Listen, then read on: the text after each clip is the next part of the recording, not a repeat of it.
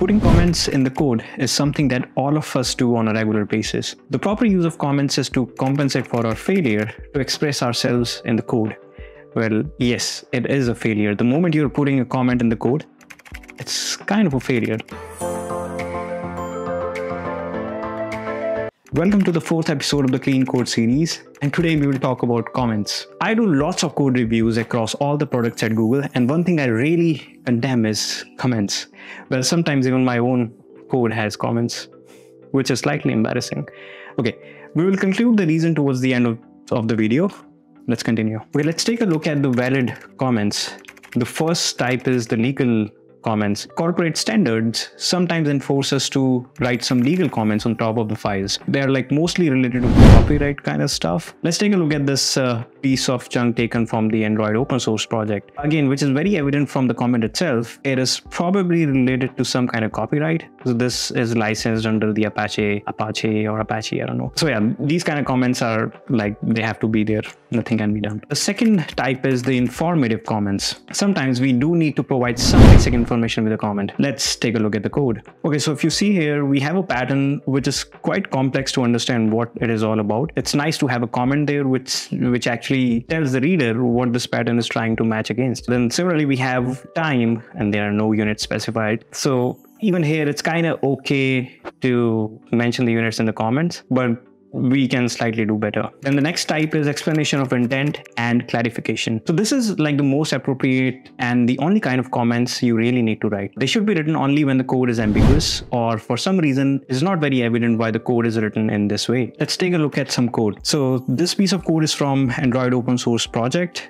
and you see a very large comment. It's not very common for Java code to run the garbage collector manually. So here it kind of makes sense. Let's take a look at some other code as well. Again, another example from AOSP. So we have a default case in a switch statement and nothing is being done here. It's just printing a log, that's it. It's kind of fine to have a comment over here as well, so that the reader is aware that why nothing is being done here. Okay, the next type is warning of consequences. It still falls under the intent or clarification, but here things are more on the cautionary side. Let's take a look at some code. Okay, so here you see it mentions verification is ongoing, not safe to clean up the session yet. So yeah, the reader might be wondering that why the session is not being cleared over here. So it kind of puts a caution here, which is fine. Another example. Okay, this code is from game manager service, and okay, there is some loop which is iterating on all the packages and gets the game mode. The comment says make sure the user settings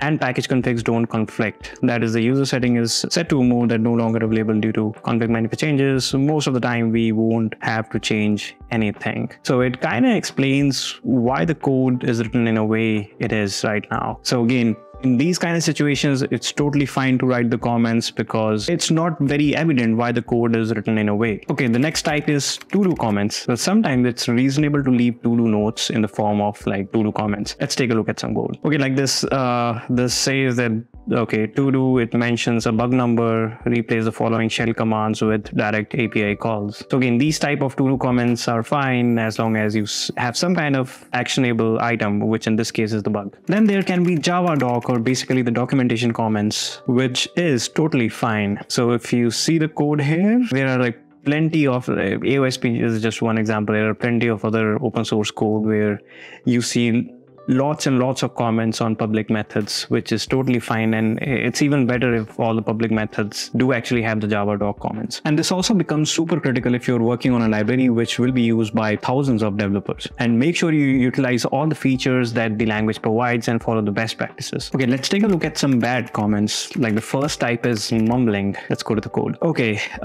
so we have a code here which says get user and takes in the ID. Okay, it says that validate the ID, but it is just reading from the database. No validation is done, and over here it says like do nothing. I'm not sure what these comments mean really. That's weird. So it's more like the comment is there but it's incomplete. Well, the next one is the most important one, redundant comments. So this is the most common mistake that all of us do, and I will take them towards the end along with an exercise. Then we have misleading comments. I'm pretty sure the engineers watching this video having some experience with code code reading and reviewing might have seen a situation where you felt that this comment doesn't really reflect what the code is doing. And you're like, whoa, okay. At the end, you realize it would have been better if the comment was not there at all. And then there are journal comments. Sometimes people start putting up the history in the comments, which is like blatantly wrong. Doesn't make any sense to have all the history in the file. Let the version control system do its job. Okay, and then we have noise comments, which is like unnecessary noise, which don't add even an iota of information. Let's take an example. Okay, we have this get day of the month, and the Java doc says returns the day of the month. They even have at return block that says, and even the method says the day of the month. Well, why do we even need these comments? Okay, so the next thing that the book mentions is don't use a comment when you can use a function or a variable, which we will take as part of the exercise. Then the next type of a bad comment is position markers. So sometimes you actually want to separate out the code in separate blocks by using comments. Let's go to the code. We have some getters which we have separated by a code comment. Then we have some setters which we have again separated by a code comment. These don't make a lot of sense if the methods are already ordered in some consistent way. Now, since the getters are already together and the setters are already together, it doesn't make a lot of sense to put these comments in between. And then we have closing brace comments. Well, another one mentioned in the book where some programmers end up writing the name of the block when the braces end. It maybe is helpful when writing long functions, but if you're writing long functions, you're already writing bad code. Just split it into smaller functions. Let's take a look at the code quickly. Okay, so we have a function that says uncaught exception, and whenever we have a block which is ending, we have a comment. Here we have this catch block is ending, this if block is ending, again catch and while. Not really helpful. There are a few other examples of bad comments which I think are too obvious to spot, like commented code, too much information in the code, or where the comment is not actually relevant to the code itself. Okay, so coming to the question, do we even need comments? Let's do a quick exercise to understand that. Okay, let's take a look at some code. The name of the method is send HTTP request. It takes in your URL, method, and headers, body. If we just take an overlook of this method, it looks great. Lots of good comments and pretty clear what the code is trying to do along with the comments. Okay, let's try to see how the comments can get misleading very quickly. Okay, right now it says get the HTTP response code and message. Let's say in the future, we want to get the headers, get response headers. Now this may happen actually.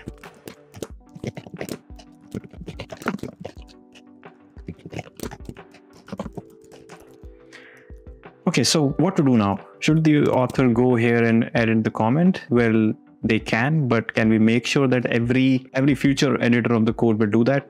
Not really. So very soon, this comment will get misleading, and the similar thing can happen with the other comments in this function as well. Let's try to improve this code and see where we can get to. The other thing is the redundancy. So all these comments are redundant to me. They are simply repeating the code and not really adding any additional information. Okay. Let's remove this. Request the headers. Let's remove this as well. Okay, what we can do over here is we can probably create a method that says setup request that takes in or let's say setup connection, which takes in the URL and the method and the headers, because this will anyway be common for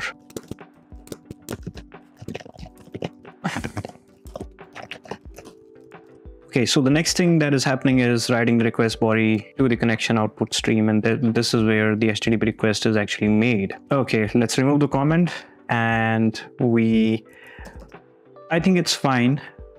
These are like just 4 or 5 lines, so maybe let's keep them instead of like creating a new method. All right, get the HTTP response code. Let's remove this because there might be a few other variables in the future. This is also fine. And then the next thing is if the response code is a success, then parse the response. Similarly, if it's error, then parse the error and throw the error as well. Okay, so this is slightly involved, but you see, as I read the code, I was able to come up with some methods. Okay, what I said, if it's a success. So if is success, let's pass the response code. Okay, so we can remove all of this. We can probably move this in a method and we can call it as parse response. That's it. We need to give it the input stream.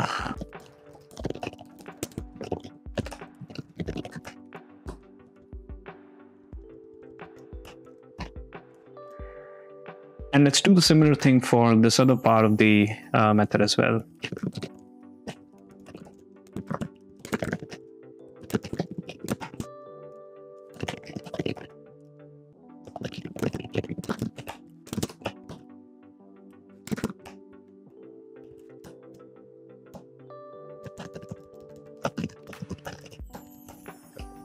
All right, now just try to read this code now. Okay, there is this method that sets up the connection. Then we call the set do output true. I think it has to do something with the request body. Then we write the body, we get the response code, we see if it's a success, we parse the response and return the response. If it's an error, we parse and throw the error. And the code is self-documenting now. You don't even need the comments. You are using some really good function names, and those are actually doing the job for you. Okay, I would like to leave you with this thought that comments do not make up for bad code. And the main motivation for bad code is that we know it's confusing and we know it's disorganized. So we say to ourselves, oh, I'd better comment that. No. You better clean it. Okay, another reason why comments are bad is if a critical piece of code is supposed to live for 5 years, things go for a tumble when someone changes the code but forgets to change the comment, or the other way around. And if this thing keeps on building, as we saw in the exercise, it'll make the life of the reader pathetic.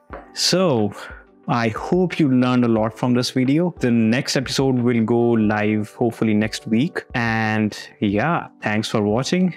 Don't forget to hit that like button. Subscribe to the channel if you haven't already. And yeah, this is 100GB signing off. Bye.